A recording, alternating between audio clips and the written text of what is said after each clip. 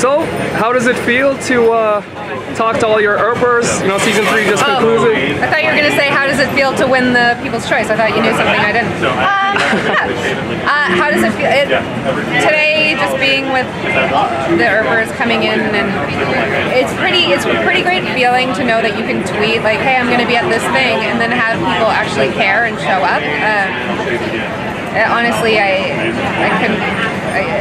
they're such good people, and I feel so safe and happy when Earpers are around.